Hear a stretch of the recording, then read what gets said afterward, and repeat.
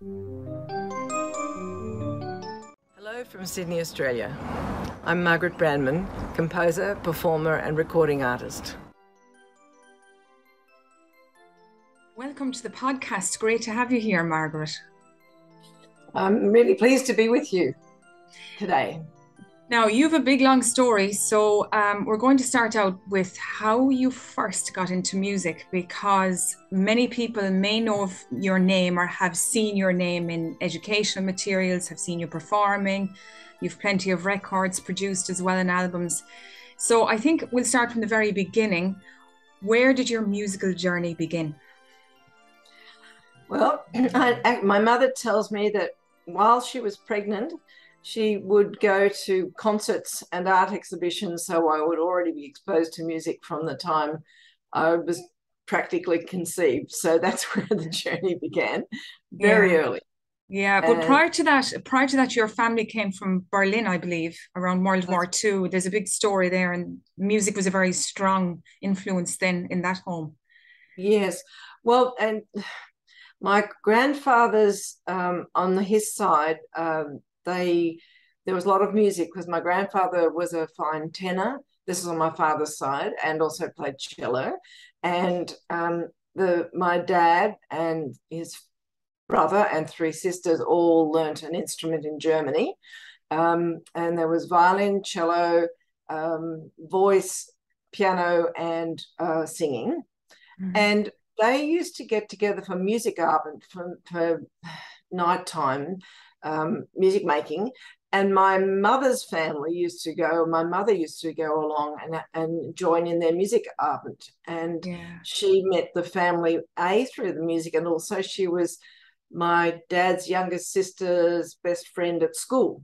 Okay. So there was a very strong connection. But my dad was 13 years older than my mum. So while they were in Germany, they didn't have much to do with each other than the families knew each other, and families helped each other along. My dad's side was Jewish and my mother's wasn't. My mother's side, my grandmother on her side, actually hid my grandfather when the Kristallnacht was on, we had our jewelry shop that we had in Berlin was looted. And my grandfather and my uncle had to flee that day. And my mother's mother saw what was going on, and she actually rang the Brandmans and said, this is stuff afoot here, you should leave. Mm-hmm. And they went and hid at my mother's place. So there was so much connection there, helping the Brandmans.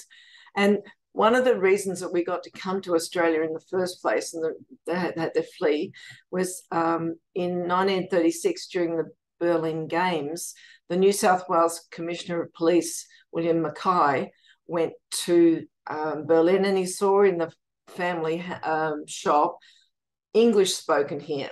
So he went in and he bought some jewelry. And my uncle Hans, John, took him out for the day to show him where he could buy a special German camera. And he left his card and said, if you need me, he could already see that things were not really great in 1936. Yeah. And so he sponsored the family to come to Australia. And I actually still have the telegrams that were being sent backwards and forwards, and a lovely letter written by my grandfather saying, would you be able to help us come to Australia? So that's an amazing story. Yeah, so those have big started. Yeah. And there's a book coming out about this, isn't there? It's already out, and the book's called Tausland, and it's by a Dutch author, Rita Nif-Pot, and she approached me and wanted to write about another family that I knew. And then when I told him my mother had written our whole family story, I gave her those notes, and she wound two stories into a historical novel. So it's about 95% actual factual for both families, but she's wound a few touch points, as she calls it, into the book. But if you can read Dutch, it's pretty much my mum's family history in this book. Yeah. And have you had a chance to go back and visit your ancestral home, as it were? Yes, I've been back to Germany several times, and I have a cousin still living in Berlin, and I have some family friends there, so I go and visit. And it's great because I speak some German, and when I go there, they say, "Oh, do you speak really well?" Which is really nice. And I understand the language. But it must be Again, very moving. I mean, did you ever go to the like Outswitch to see the remains of the camps there and so on? Did you go and see that? I didn't do Auschwitz, but when I went to the Czech Republic, I went to the Theresienstadt, I think it's called, which is another camp that they had. I went and visited that one. It's very Um, difficult. but I also went back to Berlin because our family business was in Münzstrasse, and the building is still there. So Mm, I've got pictures of me actually standing in front of the yeah, particular building. yeah. And I also went to see where my grandparents' house had been, Mm, and it got bombed during the war. So it was no longer there. But yeah, all of that property and everything was confiscated. So the family came to Australia. They were able to buy a first class ticket to get out of the country. They got out early in 1939 in January, and they could buy a first class ticket and bring all their furniture with them to Australia. And so they flew to England and took the P&O boat out here, the Narkunda. And then all the women in the family had the diamonds sewn into the dresses so that they could escape. yeah, And yeah. also there was jewelry that my mum's mum baked bread, put the diamonds in the bread, and they took the bread on the plane to go to. The creativity of survival, just surviving is a terrible, unthinkable situation, really. And I Yeah, mean, when you bring it forward to our current day now with Ukraine and Russia and those tensions, I mean, I've heard some people say, "Oh, it's happening all over again," it you is. know, and it's just shocking to think that we haven't learned our lessons in a sense. Yes, exactly. So you just see these parallels with the Hitler times with Yeah, Putin you right do, don't now. you? Yeah. So Yes, it's yes, tough watching it. It's tough watching yeah. it. But going back into the musical history, so your family now is out in Australia. There's this strong musical thread going through both sides of your family. And then you're a child growing up with all this history behind you and in this musical environment. So what happens next? Well, first of all, my mother didn't marry my dad till she came to Australia. So that was 10 years after they'd left. So Yeah. the brand was left in 39. My mum was actually imported as a war bride.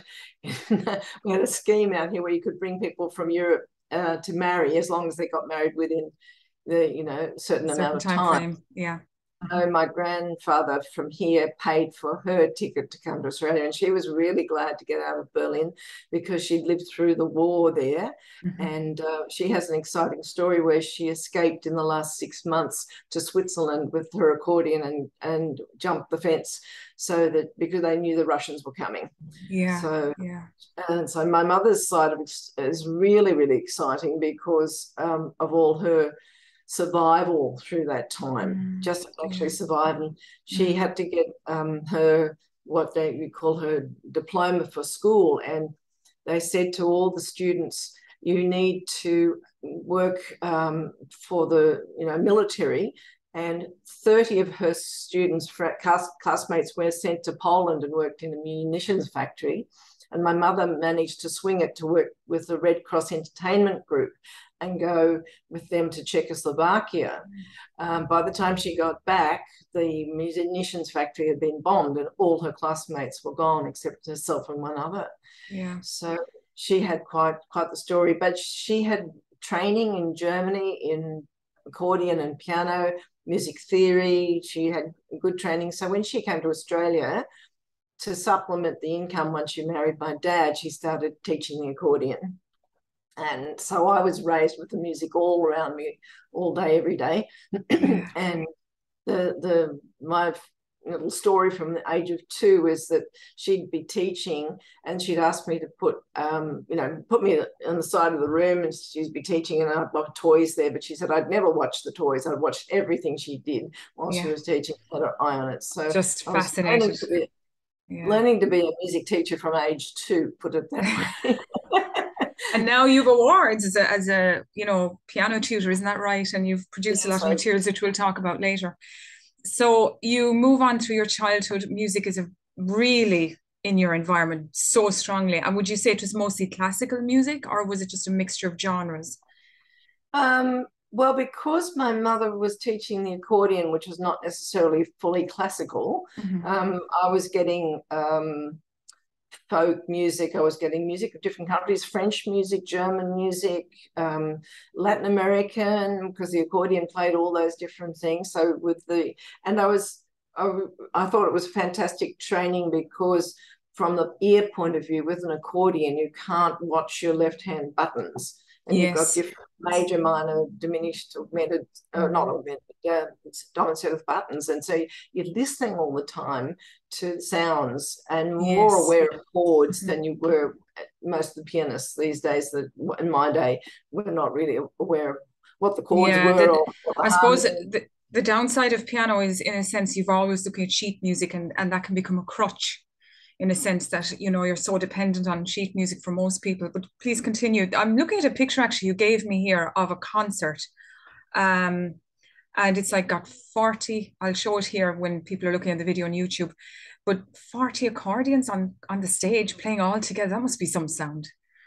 Yes, well, this is what my mother was doing, and she was coaching that many accordionists. So every year we'd have the Brandman Music Studio concerts, and then we grew and grew and grew and grew, Yeah. and we, having 40 accordions on the stage and well trained and playing the right notes, which was really great. Was I don't think you see too much of that, but my mother went on to start the Accordion Society of Australia, and they fostered a lot of accordion concerts and things as time Beautiful. went on as well. And now in your life now, do you play accordion or do you have any interest in it now? Uh, I actually ended up finding it was very heavy on the shoulder carrying the instrument. So I Yeah. played it till I was about 16, 15 or 16. And they were quite heavy instruments. Mm. But after that, I mean, piano became my passion. So I just stuck with the piano. And then at high school, I learned clarinet as well. So I had piano and clarinet going. And because we had the music studio as well, we had a chance to dabble in guitar and drum kit. I learned drums for a while, which Yeah. I thought was great for all the Yeah. cool Great for instruments. rhythm, I'd imagine. Really understanding rhythm in depth and Yeah, holding and then we steady did tempos. recorder at high school as well. Hmm. So you got a Yeah, great opportunity to explore different sounds, really. yes, I And did. given that you have all of that experience put behind you, looking back on it now and given your wisdom of years of being in the music industry, what would you advise students to do when they're coming through their learning years of music? Would you advise a student just to focus on one instrument, or do you think they should dabble if they've got a fascination across instruments? Um, well, I do just I'm a sample student. I've got a young lady I've been teaching since she was 4, piano, Yeah. but she decided to take up viola as well. So she's now doing viola, and I help her play piano for her viola and coach her in the musical side of it, not on the technical side. But she's now going, I want to play ukulele, and now I've got a guitar. And Yeah. she's doing all that herself and expanding Mhm. on her own. So if you have a good foundation, like the musical foundation I give with piano, it's quite easy to go into To other move ahead instruments. with, yeah, to move ahead with other instruments. Yeah. And given the years that you were studying, did you do music exams throughout your years of study? Yes, I did. I Yeah. went right through the whole course, and I ended up with my associate degree in performing, then I got a licentiate later on, but I got the teacher degree, TMUS at A Australia, as it was called, quite early on. I think I was just 19, 20 when I got my teaching Mhm. degree, Okay, and very I good. had been teaching for quite a long time actually already at Mhm. that point. Yeah, so you'd a lot of years behind you already. And you do a special tutor, I think, a very special guy, Isidore Goodman. Is He tutored Isidore you. Goodman? Is Isidore Goodman. Okay, and he He was tutored you. my teacher. He He was was my your teacher. teacher. And tell us a bit about Isidore Goodman, because he's not a name that I don't think many would be familiar with. He came from South Africa originally and came to Australia. Very fine concert pianist. Did a lot of recording with the ABC.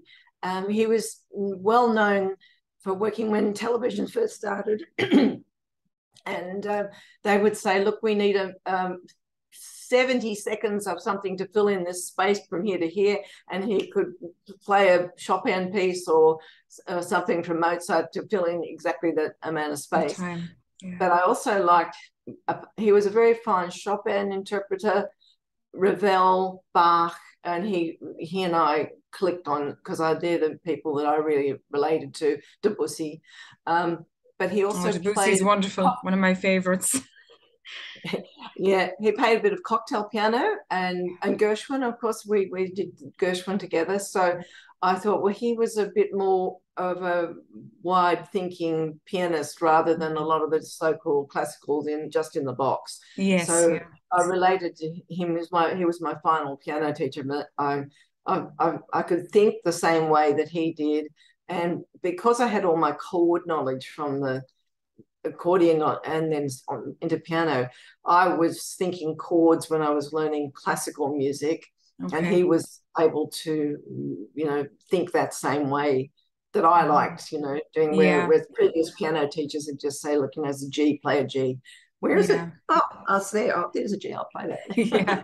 And the interesting thing, which we're going to talk about now in a moment, is understanding the chords that you just so beautifully referenced is fantastic for students to bring into their education, because it helps for, to improvise and understand the harmonies and a greater understanding of flow. So, very good. Join us in the next episode, where you're going to be introduced to some amazing educational materials that have had breakthroughs in how students learn.